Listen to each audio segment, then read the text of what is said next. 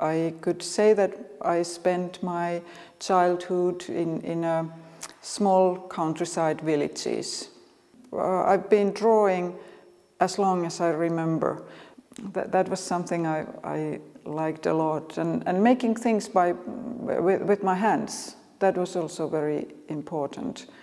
I was studying textiles in a handicraft school, so that I learned how to weave and how to spin and kind of traditional textile manufacturing methods, but also different kind of art methods. We were studying some wood cutting and things like that, so it was very wide. It offered wide opportunity to learn different kind of methods to use for expression of yourself.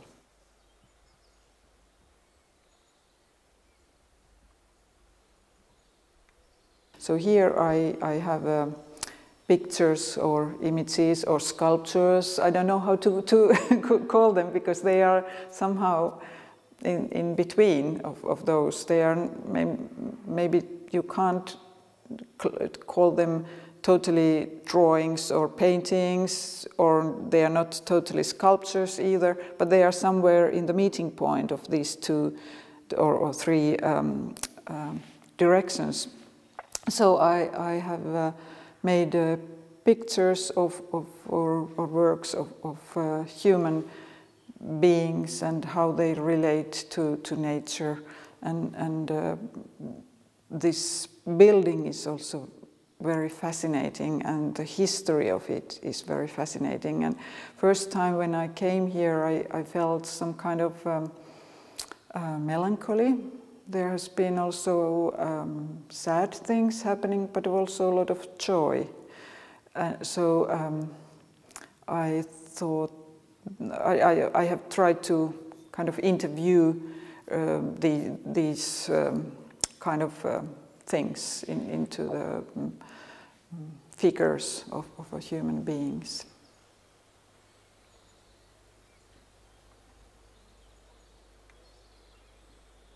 Well, one person that has focus on lungs, and very often I feel like when quite many of my friends also speak about it when they are excited or somehow emotional, it feels here. And if we think about language, we very often talk about our heart, that it's a place where things are felt, and also how it affects to our breath, and so this area of body is kind of that you, well, it's a center of our body, and could be also described as a center of our feelings.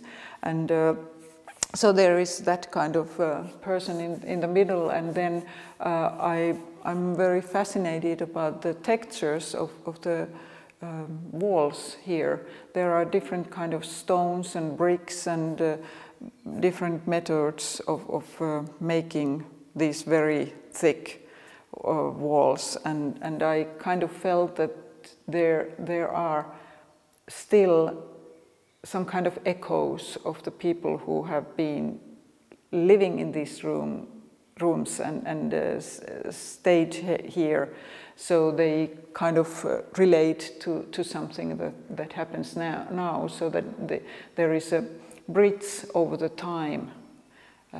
So that could be one interpretation. I'm using, as a material of my works, I'm using flax, linen fiber, and that is somehow very important for me, because that has also very long history, going back to several thousand years, and human beings has been used it in a absolute, unbelievably big or variety. It has been used, of course, as a clothing, but also for households, for farming, or to animals. And one interesting point I found from history, that it has been also used as a protection, kind of war protection, like a harness, so that when you layer linen fibers, that makes it very hard, so that it's kind of protection, but at the same time the character of the fibers, they are very different. Some are very hard and some are very fine, like a silk, and anything in between. So in a way it has certain similarities to our skin. So I think that it reflects those things, feelings, and body, how they are felt in our bodies. The material flax reflects quite well those things, because it reminds so much of our protection layer, what we have on our skin. And also I like the idea that I am one chain in the history of use of linen. I feel it's great to think that there has been generations, thousands of generations using the very same material as I am using now.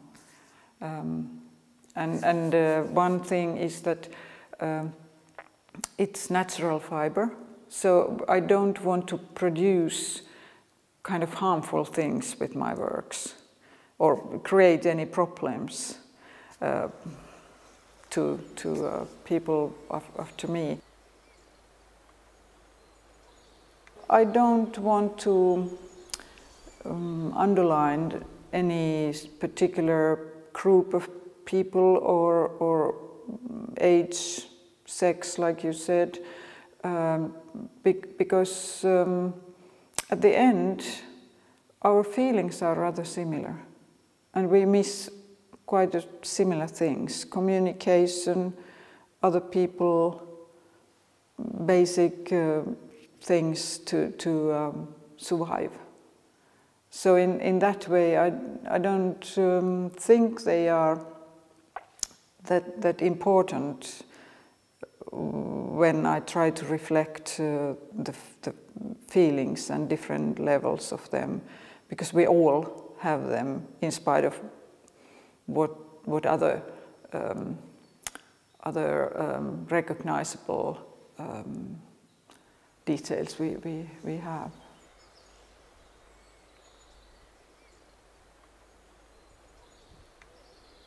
Here it was really great that I could also work with something that will be displayed in outdoor, as I've been thinking of that many years, but for some reason there hasn't been a suitable place or situation for that.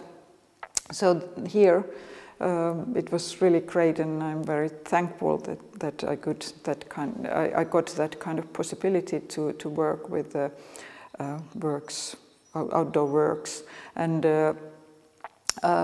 I tried to continue this kind of body element ideas also outside. And I am rather concerned with the environmental situation at the moment, so that is some kind of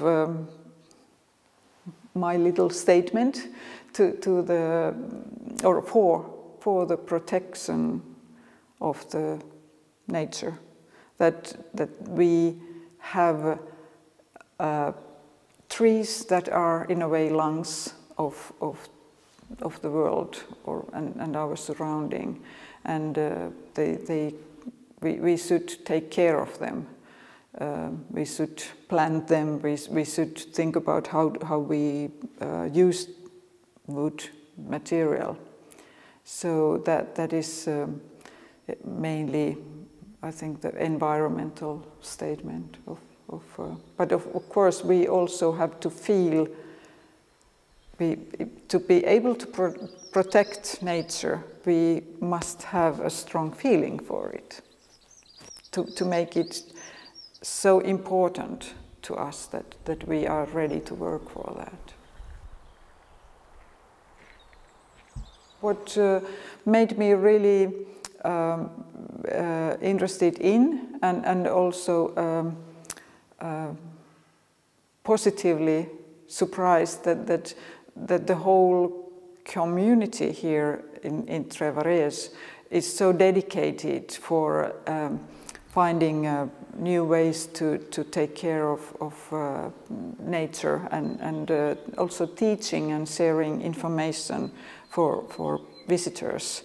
That is, I think it's very valuable work, and developing new plants and making beautiful surroundings and planting systems into the garden and to the forest. That is very great job and admirable job to do. So I was really kind of happy to find this kind of place on the world or on the earth that there's good things happening.